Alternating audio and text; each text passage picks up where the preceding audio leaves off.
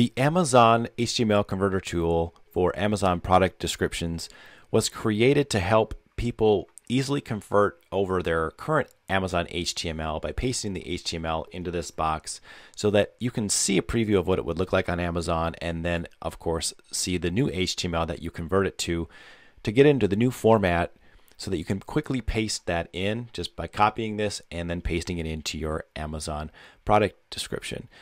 The reason we did this is you'll see the news listed below about Amazon banning Amazon product HTML, and we regularly update this post with the information. You'll see that there are some deadlines here for the UK and US as far as when the product description HTML will be removed by Amazon. So they've extended this, I know, for the US until July 30th, and maybe they'll extend it some more. We'll update this post as things continue. But this tool is currently in beta, and if you have feedback, hit this button down below to submit tool feedback and let us know if you like it, if there's some things that aren't working, or features that you would request we add to this. So how does this work? When you paste in your Amazon product HTML into this box, you can then apply rules to it based on how you want to convert it.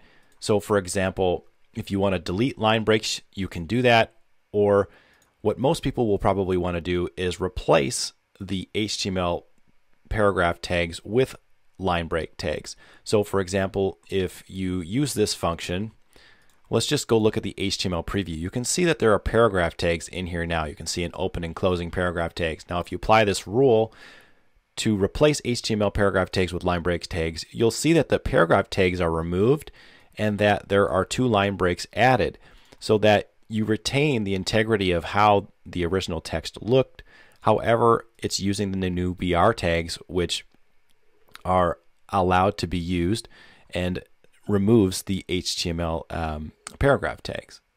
Now there are other fancy things you can do here, like if you want to get rid of the bold text completely, you can delete the bold tags. So if I do that, you can see it deletes on the right hand side. You can also replace bold text with uppercase text. So let's just go back to normal. You can see the bold text. Now if I replace bold text with uppercase text, you can see that it applies that rule.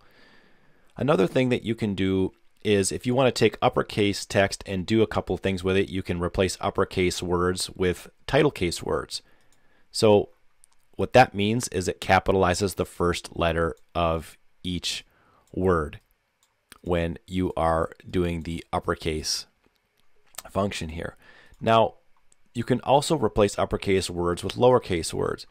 Now when you do that, it's going to do its best to still maintain the capital letter on the first letter of the sentence so that you don't have to go through and clean those up.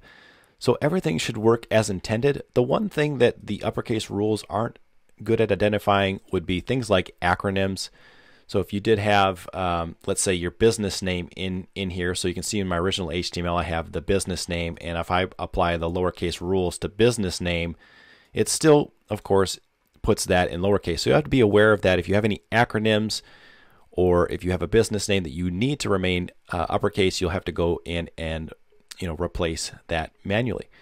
So I hope this tool helps everybody. We're going to be releasing new features and updates, and leave us your feedback so that we can implement your ideas.